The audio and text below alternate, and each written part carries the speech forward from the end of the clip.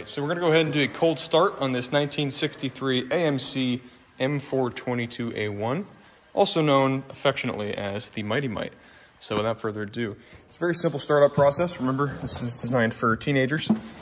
This car does have one modification. It has an extra battery kill switch right here. Just an extra safeguard from the main kill switch / ignition switch, which does still operate as normally. Your choke is over here on the left. We're just gonna pull that out just a little bit. It's about 75 degrees in the garage right now.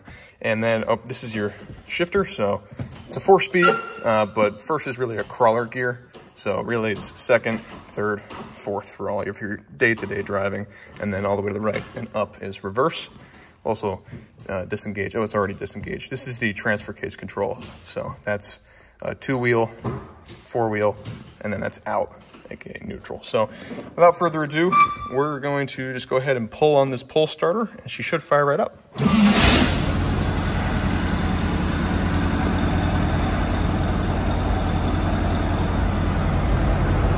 That good voltage. I'll go ahead and push the choke in a little bit.